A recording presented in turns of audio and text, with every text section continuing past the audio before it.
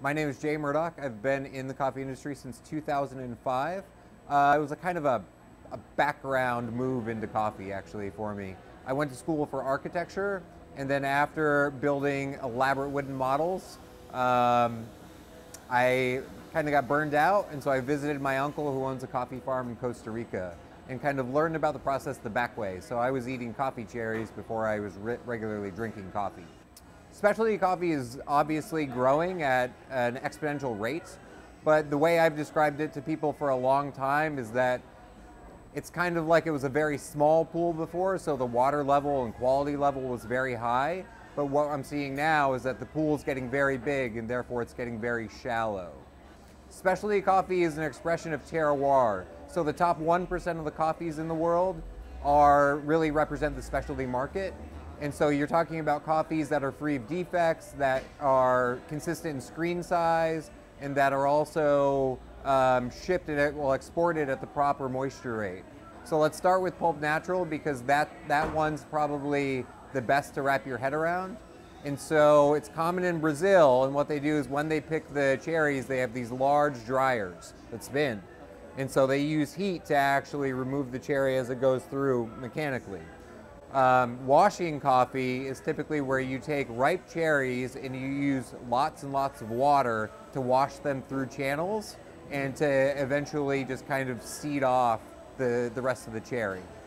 The natural process, or obviously the most traditional of processes, common in Ethiopia, is basically gathering all of the cherries, putting them on raised beds, and then rotating them over to control fermentation so that at the very end you can just, with your hands, pop out the coffee seeds. And then the honey process, which is probably I would say it's the newest and it's the most exciting for specialty coffee right now. The honey process is where you use a mechanical husker to actually strip the cherry down, and then they let the coffees, they spread them out on beds just like they would in the natural process, and they still have a little mucilage on them, so they're a little sticky. And so the sweetness soaks into the coffee bean, and then they go through and they wash it off when they want to get the coffees ready for export. Everything's Arabica here for sure, and what makes variety really special is that every coffee is a single origin, so we don't blend any coffees.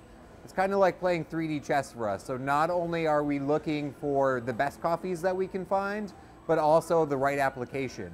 So if we have a beautiful coffee from Guji in Ethiopia right now, that makes for a beautiful espresso. And then we have a different coffee from Ethiopia, which is perfect for our cold brew recipe. And so right now we carry coffees from Ethiopia, we have coffees from Colombia, Mexico, we have coffees inbound from Ecuador and Bolivia, we also get coffees from Guatemala, we look at Costa Rican coffees, and Kenyan coffees as well. Targeted development for sure is a huge thing. And so usually you hear people talk about the dark and light roasting, and really that means you've either gone too far or you haven't gone far enough. And so you're either going to taste like the grassy components of the coffee or you're going to taste the carbon components of the roast. So for us here, the main goals are to find that sweet spot and figure out how to bring more and more of it out as we roast. So because we use Cropster, which gives us endless amount of data analytics in terms of roasting coffee, we know how aggressive to be in terms of drying the coffee out during the roast, and then we also can really target the caramelization levels that we want in the development times for the completion of the roast. Most of the time roasteries are set up in warehouse spaces and they're not really open to the public. The beauty of this shop and roasting in this shop is that it gives us a direct relationship to our customers. So the customers being literally 10 feet away from, the retail boxes are 10 feet away from where the coffee is roasted, it helps our sales tremendously here in terms of retail.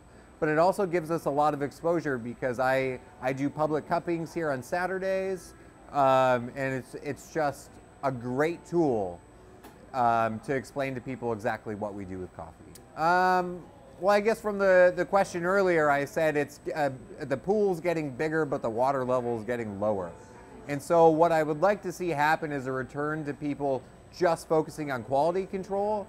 You know, it's great that so many people want to get into the coffee industry, but I don't want to dilute the quality at all. And so maintaining the specialty standards that are, you know, coming around. But like the best and brightest part of the future of coffee is future micro lot development, especially in places like Tolima and Colombia, like regions that we really couldn't get into before, and finding, you know, coffees with their own unique flavor profile that are unbelievable on the cupping table.